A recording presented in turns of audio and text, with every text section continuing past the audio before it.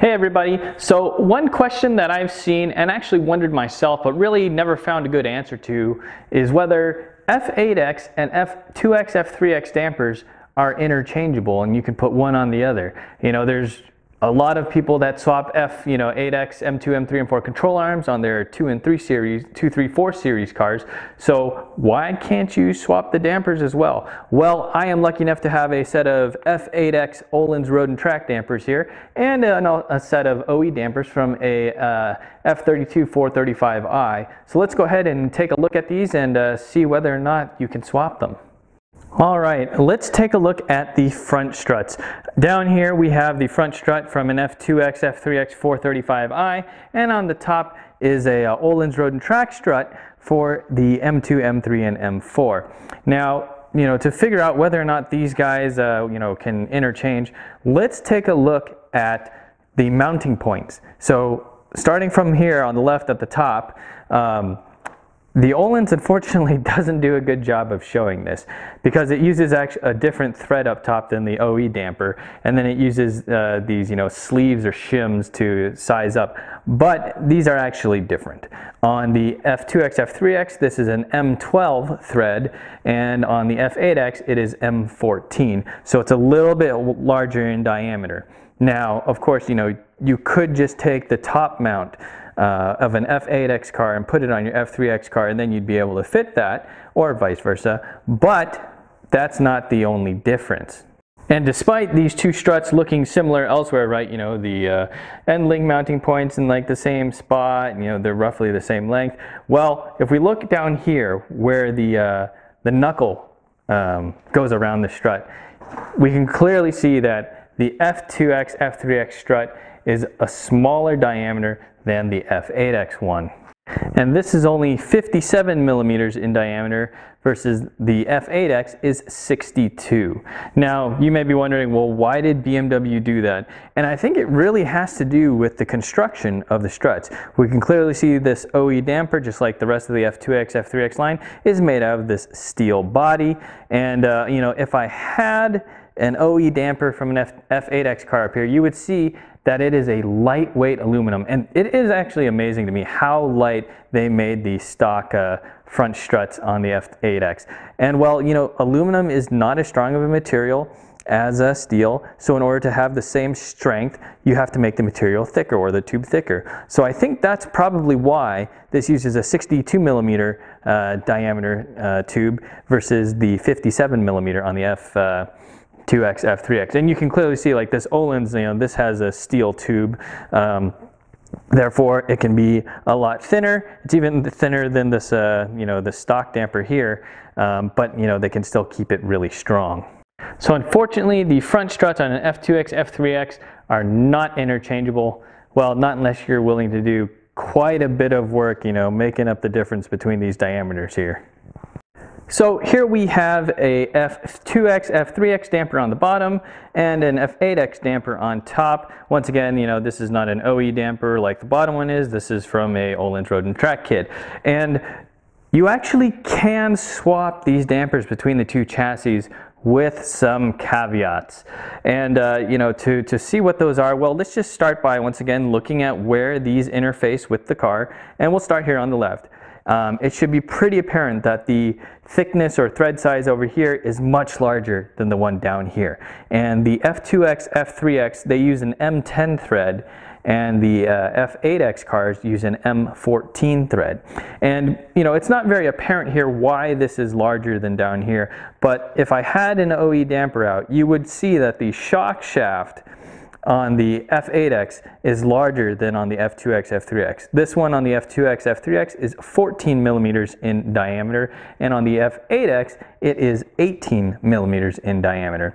And well, that leads to the next question, why are the shock shafts different?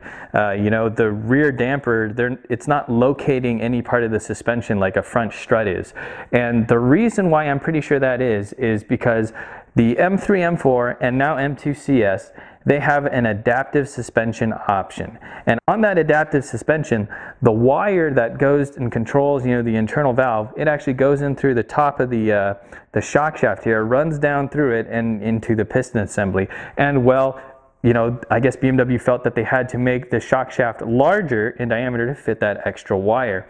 And another thing that confirms, or backs up that hypothesis of mine is if we look at this Öhlins damper here, the shock shaft on here, this is actually 14 millimeter, the same as on the F2X, F3X damper. Because this is a passive damper, it doesn't need to be larger for any wires running down it. Now, there are some benefits for having this slimmer 14 millimeter shaft, and we'll go into those a little bit later. So if you want to try and put an F8X damper on your F2X, F3X car, well, you can, but you're going to need the F8X top mount, rear top mount, which has a larger opening hole for this larger thread. Now let's move to the right side or lower side of the damper. Now, at first glance, this area, it looks the same, it's just a pass through for a bolt down here, but actually there is some difference, and that difference is how thick this mounting bushing is. On the F2X, F3X, this guy is 64 millimeters wide, and on the F8X, it's only 60 millimeters. And you may be asking, well, why did they make it different? I mean, they pretty much mount the same way in the camber arm, and they even use the same bolt. And the reason probably why is the construction of the arm itself. Now the F2X, F3X, they have a stamped steel lower camber arm, so the walls of that arm are very thin, versus the F8X, well, that uses an aluminum lower camber arm. So just like when we talked about the front strut, how it had to be a little bit thicker because it was made out of a weaker, lightweight material to have the same strength as the stamped steel part. Well, I think that's the same reason why we have that here. We have an aluminum lower camber arm that this has to slide into, but in order to be as strong as that, at least as strong as the stamped steel part from the F2X, F3X, well, the walls on that have to be thicker. So I think that extra added thickness takes up that extra, 2 millimeters on each side. So if you wanted to try and put an F8X damper in your F2X, F3X, you'd probably have to get, you'd have to get 4 millimeters worth of shims, or 2 millimeters each side to put on either side of this to fit in that stamped steel camber arm. And on the flip side, if you wanted to put an F3X damper into your F8X, well, you'd probably have to cut off 2 millimeters on each side of this bushing. But that's not terribly difficult because this guy is really just a metal tube and a little bit of rubber. So now let's go back to the shock shaft and why, at least for these rear dampers, having a thinner one is actually better. Well, the rear dampers, they actually have a larger piston inside than the front ones do, the front struts. And the area of that piston along with the area of the shock shaft determines the gas force. And what the gas force is I'm going to take this shaft here and I'm going to compress it, and it takes me a certain amount of strength or force in order for this thing to move. If I apply too little force, well, the shock shaft doesn't move. And when you have a larger shock shaft on a monotube damper, and monotube dampers require higher gas pressures because inside we have a piston over here, and on one side we have just a nitrogen fill, and the other side is all the oil. Well, you have to pressurize this nitrogen enough to support that oil column. Now on these twin tube dampers, there's the inner tube and the outer tube, and so you don't need nearly as much gas pressure on these guys. But anyways, for a monotube damper, because you already inherently need a higher gas pressure, which is going to raise the gas force needed to compress the damper, what that means is until you get to that threshold where the damper starts to move, the damper doesn't act like a damper at all. It acts as a solid member. So your damper is not actually being a damper. And having a larger shock shaft and a monotube means this has a really high gas force. And when Fat Cat Motorsports measured a set of rear Bilsteins for the M2, M3, M4, they measured about 90 pounds of gas force. That means you have to push 90 pounds of force on this before it starts to compress. Now take that in contrast with the stock twin tube damper of the M2, M3, M4, and that gas pressure was somewhere closer to, I think, like 30 pounds. And since you need so much higher pressure on that, Bilstein, it means, right, once again, the damper is not acting like a damper. It can't soak up those small features or textures in the road, and that's why people typically say like, oh yeah, I feel all the texture in the road. Well, it's because your damper's not actually working.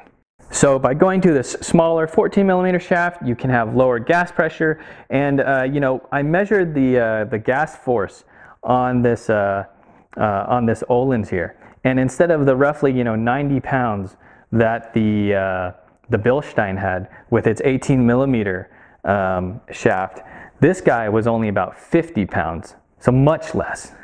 And you can do this test at home to see how much gas force your dampers are outputting. Get your bathroom scale, put the damper on it, find how much the damper weighs, and then start pushing on the shaft with the damper against the scale, and see at what pound rating or what force rating the shaft starts to move. Then subtract the weight of the damper from that, and that's your gas force. So there you have it, guys. The front struts, not interchangeable between the F8X cars and the F2X, F3X. The rear dampers, sure, you could do it. There's a couple caveats. If you know your way around these cars, it's not particularly difficult, but there's just really not a great reason to do so. We covered some of the reasons why the actually F2X, F3X format is actually a little bit more advantageous.